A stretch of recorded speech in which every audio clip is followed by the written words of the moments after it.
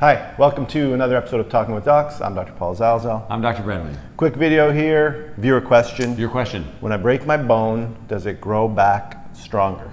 Oh, good question. Common question in clinic. Very common question, people think that. Okay, what's the answer? No. What? Sorry.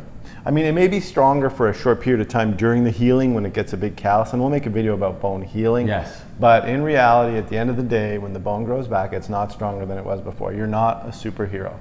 Right, but I think actually Deadpool, I feel like that guy breaks bones all the time. I think it maybe heals faster, or instantly, but I don't think it gets stronger. Questions we don't know, like why is the Incredible Hulk green? Actually, well, interesting fact. You know this? I do know this. So when the show was first made, the writer wanted the Hulk to appeal to everybody, all generations, all ethnicities. So he wanted his skin to be gray. And when they drew the picture, the artist had some trouble with the gray ink and he turned green.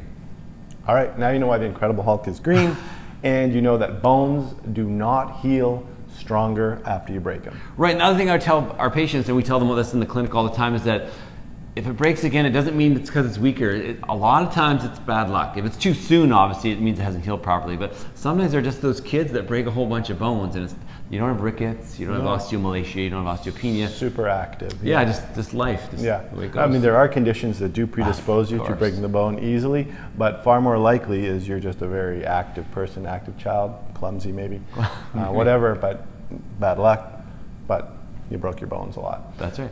There you go. Now you know.